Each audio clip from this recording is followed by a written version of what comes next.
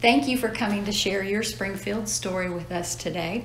Take a minute, please, and introduce yourself and talk about your connection to the Springfield area. Okay. I'm Mary Helen McDowell Porter. I was born and raised in Springfield on Boulevard. I was born in St. Luke's Hospital, the old St. Luke's, and we lived there on Boulevard until 1971, January of 71. My parents built their house in 1948, 49. They borrowed the money from my grandfather. They paid him back with interest, and that was $10,000 to build the house. It was an original Sears and Roebuck's plan. So that's when you can order your house plans from Sears. Yeah. All right, let's back up just a little bit and start with your grandparents. I know you said that they came to the Springfield area as well. Mm-hmm.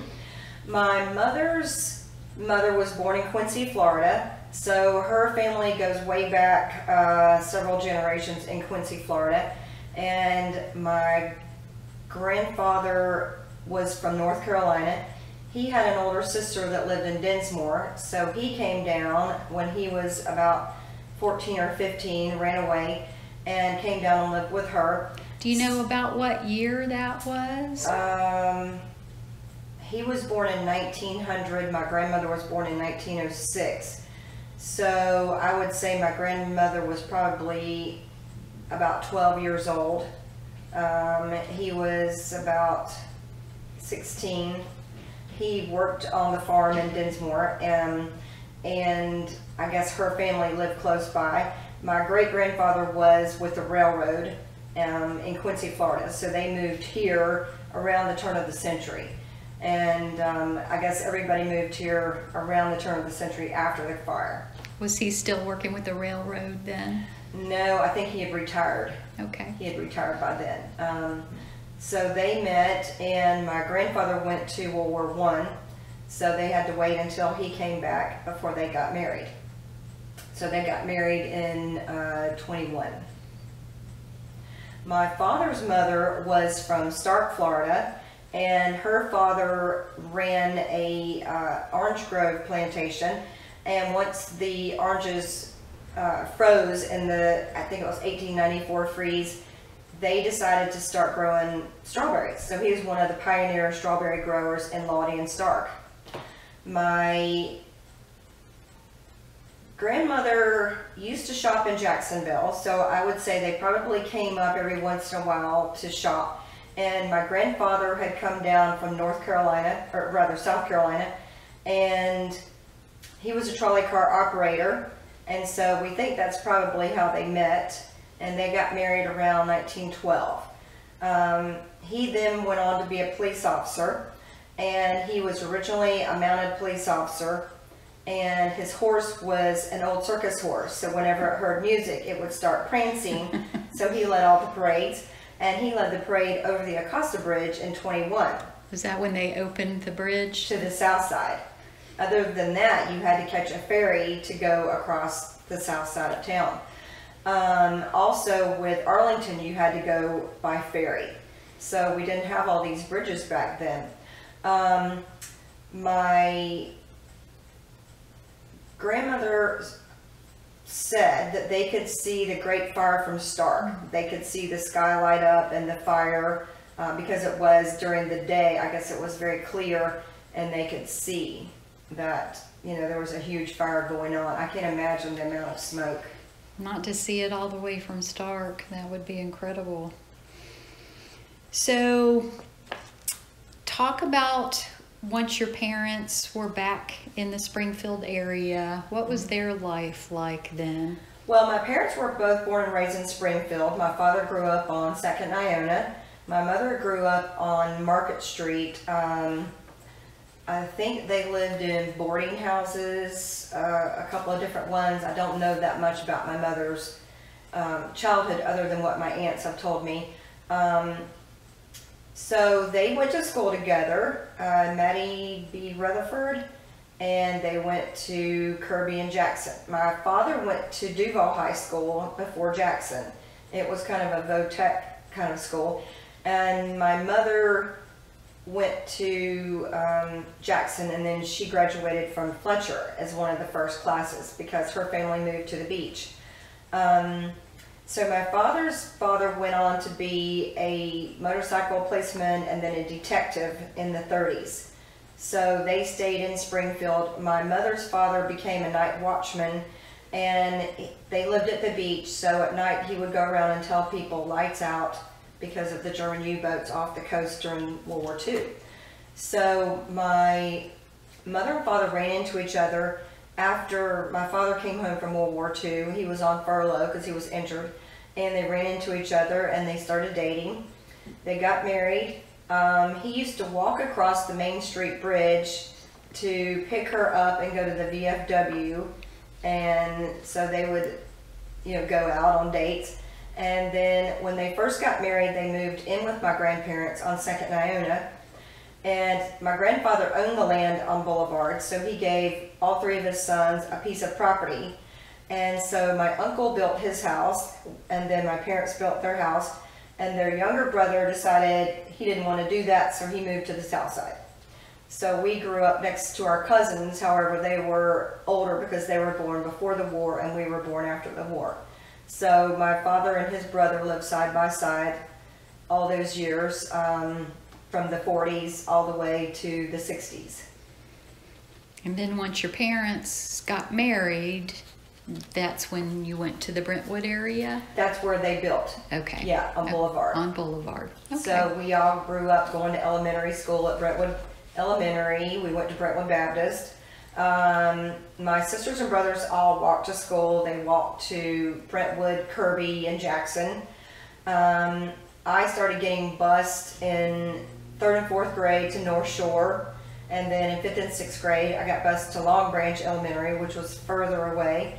And my mother didn't drive and she didn't work, so whereas she could walk me to school at kindergarten in 1st and 2nd grade, then I started getting bused, and I started getting a nervous stomach, and they would have to call her and say, Mary's, upset stomach, she'd have to come get me and walk all the way there, so it wasn't very convenient for her. Talk about what life was like during the time you lived there on Boulevard. Well, we didn't have air conditioning like everybody else, so we had fans.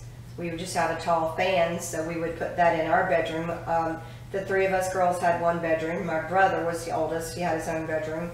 So if it got really hot, we would get up and go sleep in the living room, which happened often in the summer. We slept with the windows open. We had a furnace in the central part of our house, so when it was cold, we would run and get in the furnace and stand on the furnace to warm up. We had a good-sized yard. We had swing sets, trampoline, monkey bars, a sliding board, and then we had a garage with like a play area in there also. So we played in our backyard, but most every day we got up and ate breakfast and we went straight to Brentwood Park, and we played there all day. We would go home for lunch, and then we would go back and play until it was dinner time. There was a building called Hobbyland. So in the summertime, you could go and make crafts. So every day we were learning how to make coin purses and sew them, and make little moccasin shoes and things like that. And then we'd go home and take them to our parents and show them what we did, or pot holders. I probably made 1 million pot holders when I was a little girl. I used to go to the projects, which was on the other side of the park, and that's where the housing development was for lower income families, to help them get started on their feet and go forward. So there were ladies that would freeze Kool-Aid in a cup. And so you could go and knock on their door and give them a nickel, and you would get a frozen cup of Kool-Aid. So we did that, and we had no idea who these people were, but that's what we did. Were there a lot of kids? Yes. Yeah. Yeah, so I played, we would walk down the alley. We had an alley in our backyard, so we would walk down the alley. I had a couple of friends that lived on 21st Street and 22nd Street. everybody just were normal kids. We played out in the street. We rode our bicycles. We roller skated on the octagon sidewalk with the metal skates and the little skate key around your neck. Of course, you'd have to stop and tighten them up. Or we would skip and sing songs around the block. So we would do that. And I'd tell my mother I'm going to go out skipping. So, I was 4 and 5 years old and we just left the house. So we had a normal childhood. Our father came home at 5 o'clock. Dinner was ready. So we knew, I guess in the wintertime, if it was getting dark, we knew, it was time to go in when it was dark. We trick-or-treated all over the north side. We would take the brown paper grocery bags. And at one point, my sister took me back home to get another bag because it was full of candy. And the only thing we had to fear was they would say, don't eat the cookies and don't eat the fruit. Because we started hearing there might be a razor blade in the fruit or something like that. So, of course, we never ate the loose cookies or the fruit anyway because, they were crumbled up in your candy. And you wanted the candy. Of course. And I would have enough candy to last me through Christmas. So, Easter was a big deal. We would go back to school shopping. And then we would go... Where did you go shopping? Gateway. Gateway. Everybody went to Gateway. Okay. Well, now before that, my mother and her generation shopped downtown. So they had Lon's department store, they had Joe Rose shoes, Ivy's, Furchkit's, McCohen's were downstairs. McCohen's had the elevator and they had an elevator operator. And so she would do the little lever which would take you up and down the elevator. In the 60s, things started growing out. People started migrating outward from downtown and they started building the neighborhood malls so that you had stores to shop in each neighborhood. Gateway grew and grew and grew. Regency Square grew and grew and grew, so they became huge. My sisters would get up on Saturday and they would wash their hair and roll it and put a scarf on, and they would walk to Gateway from our house and they would go to Cloth World and they would buy patterns and then pick out their fabric and buy the fabric, and they would come home and they would sew dresses. Then they would take their hair down and they would put their dresses on and go on dates. So that was an all-day process to go on a date back then. We grew up going to Brentwood Baptist. My father was a deacon and we were always at church for Sunday school, training union, Wednesday night prayer meetings. My mother was involved in the women's group. She was also the Girl Scout leader, so we had our Girl Scout meetings there. My father went to visitation, so my parents' social life revolved around the church. My mother and I would go visit other ladies in the neighborhood. We would walk and visit them if they were elderly or shut in. So I would take my Raggedy Ann and I would sit there and listen to them talk and visit. And so, women back then would volunteer and do things like that. I do remember they opened the 7-Eleven on 20th Street by the Expressway, which is now Martin Luther King Boulevard.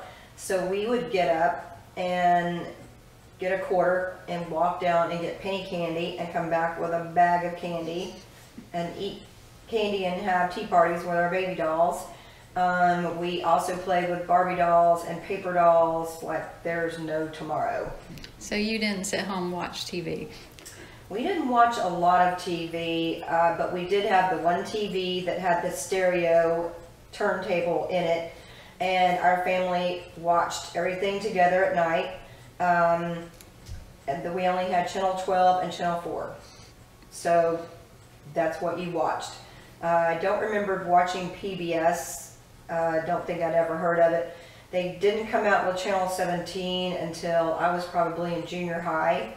And my father wasn't going to go out and buy a new TV just so we could have Channel 17. So I missed out on all those shows growing up. So didn't get to see the Brady Bunch, the Partridge Family until they were reruns. But our TV was also black and white. I never had a color TV until I was married.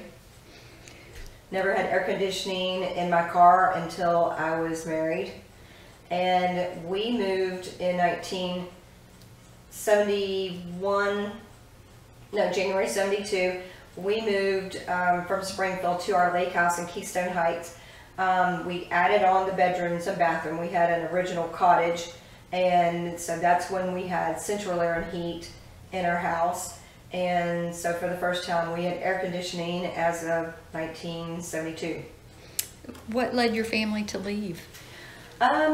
Well, my mother used to walk to Banner Food Store, and we also walked to, she walked to Cora's Beauty Salon, which was across from Starbucks, and that was like a 5 and dime store. Going to school one day, we noticed a chalk outline outside of Mr. Starbucks store, and someone had gone in to rob him, and so he pulled out a shotgun and shot him dead. So that was a little scary. We started having more crime in the area. My mother was waiting for me to get off the bus in front of our grocery store, and these guys jumped out and beat her up and stole her purse. She had a nervous breakdown after that, so that was the pivoting point where we were going to move because she didn't feel safe anymore. So my father had been a mailman. He delivered mail all over the north side, Arlington, since he got out of World War II. So he retired early at 55. So he was driving back and forth a couple of years. I think he retired in probably 74, 73, 74. How did your life change from living downtown to living in Keystone? In the country. Drastically. We were 5 miles down a clay road, so we were on a lake, but it's January, so it's too cold to go swimming. So there we sat staring at the lake. You couldn't ride a bicycle down a clay road. You couldn't roller skate anywhere. You couldn't walk anywhere. Obviously, my friends and I would try to walk to each other's houses, which were miles away. My sister was in her junior year, so she didn't get to graduate from Jackson. But she would wake me up and say, "We're not going to school today, it's raining." And the clay road, basically, back then they didn't grate them, so they had gully washers, gigantic holes, just basically ponds. So we had a little tiny car, and there was no way she was going to drive through that. And it seems like in the 70s it rained every day. So we had portable buildings instead of being in one school. Each portable building had a huge pond outside of it. So you had to, maneuver around from class to class. And our school was kindergarten through 12th grade. So being in 6th grade, you saw little tiny kids, and then you saw the seniors, and there were separate bathrooms. There was the high school bathroom, the elementary bathroom, the kindergarten bathroom. So it was a very different way of life. Okay. Very isolated. Isolated. And so you live in Riverside now, right? Mm-hmm. So if you think about the historic neighborhoods, Riverside, Springfield, San Marco, mm-hmm. how have you seen changes in the historic districts? Well, I moved to Riverside because my sisters had moved back, and they lived on the west side in Riverside area. So I always loved the old historic homes, which I love Springfield, and that was the closest thing safe for me. So I love the old historical buildings, the architecture. I do interior design, so I love the interiors, the exteriors. Springfield finally started coming back in 2000. We had SRG homes rebuilding, renovating homes, building new homes to look like the old style. Riverside has continued to grow. It's a very safe neighborhood to live in. We have more restaurants, It used to be more shops, but now there's just more restaurants, and it's growing and growing. San Marco, the growth has slowed down a lot. I think it will start coming back, and they'll have more restaurants and stores over there. Once the economy died, I did see Springfield and San Marco kind of die. Riverside kept growing. So I do see both of them coming back. And I was excited to be a part of the Symphony Show Houses.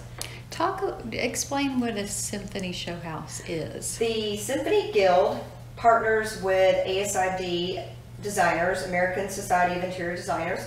So in conjunction, we had symphony show houses every year, and we would have to have a builder who was willing to build a house and have it on the market for at least a year while it was being built. We were deciding how we were going to decorate each room. So each designer is appointed a room to decorate, and then we would have meetings to coordinate color schemes. In the beginning, they didn't match, so you would have like a child's bedroom next to a red and black bedroom, and there was no flow. And then we started doing them where they had more flow. And fortunately, then it became a very beige world, to where everything is same color, same style. But what we did in Springfield was SRG built 4 houses, and they hired me as a designer to design each house completely different. So I had to pick the exterior paint, the doors, shingle colors, stacked stone, all exterior products, interior, tile, countertops, cabinets, lighting, plumbing.